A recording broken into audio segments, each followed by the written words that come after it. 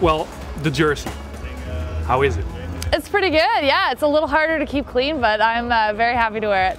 Is it strange still?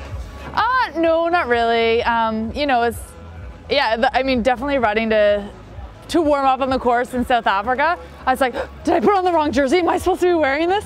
But yeah, no, I'm proud to wear it and feels good.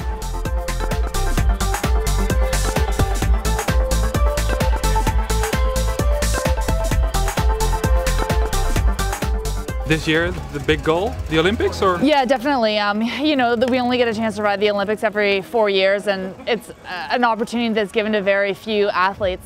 So it's a huge honor to race not only, you know, for our sponsors, but for our country. Definitely pride and, you know, an opportunity to give back to everyone that's invested in us. But yeah, there are also big goals like World Championships, World Cups. So.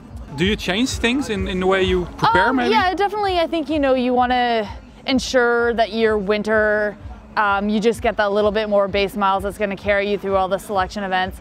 You start, you know, it's an earlier season. We were racing World Cups in March. So that does change things a little bit, but because you want to be fast, but you don't want to burn all your matches early on because you need to have the tenacity and the form come August.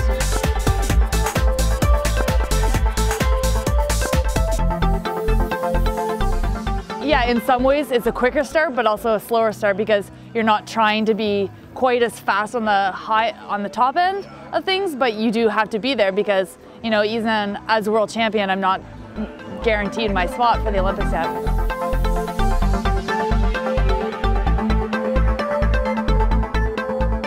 It is more mental energy and more, a little bit more stress, but that's part of it, right? Athletes, we have to be able to deal with stress and pressure to perform, and you know, it's part of what makes a good athlete a great athlete, is the ability to handle that.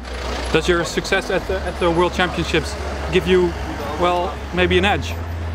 You know, I think it lets me know that on the day when everybody else wants to be the best, I can be the best. So that's definitely confidence, and it also showed me that, you know, in that race, how hard I had to dig, how focused I had to be to get there. It's like, you can have great legs and not win a race. You have to have mentally and physically be the best to win on the day.